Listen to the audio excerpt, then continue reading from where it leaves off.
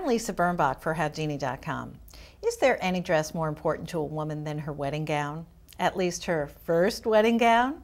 You may have a very clear idea of what you want, or your head may be swimming from all of the choices. Here to help us sort through is Carley Roney, editor-in-chief of TheKnot.com, whose new book is The Knot Book of Wedding Lists. Well, Carley, changes constantly in the air for wedding gowns. I now read that the red carpet is more predictive of what people want than the traditional wedding gown.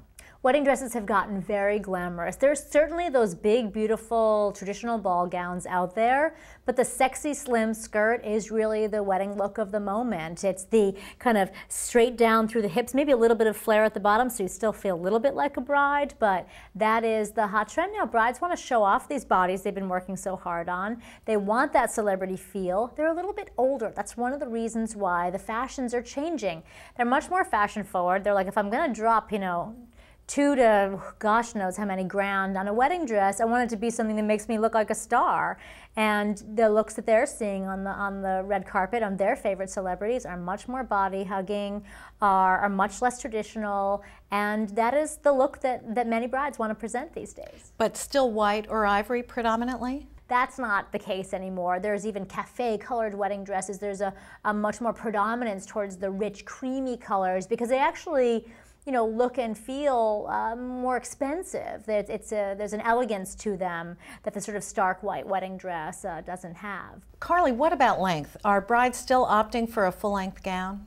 Full-length wedding dresses are still by far the standard, but you are seeing a lot more short dresses on the runway and girls who are wearing them. So the two main strains, I guess, in wedding dresses are traditional princessy and sexy. There's traditional, and then there's sexy, and there's the in-between dress. It's often the beautiful strapless lace dress, but has a flare at the bottom. So it's a little bit body hugging, but it also has some bride in it. That's really, and it's really right there in the middle that most dresses are made today. It's the trumpet skirt, and it actually is what's popular in fashion. So it's working very well. How many fittings?